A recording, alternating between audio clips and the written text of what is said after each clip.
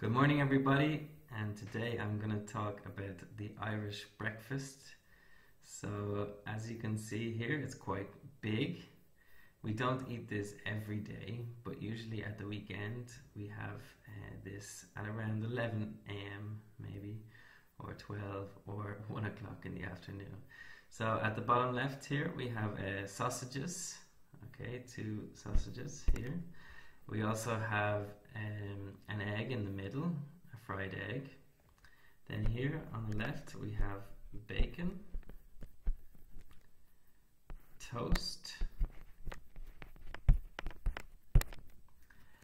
and in this little tub here we have beans. Oops. Beans like that, and these are sweet beans, and this here is black pudding. It's made with pig's blood and herbs and spices, and this one here is white pudding. Sometimes it also comes with a tomato here.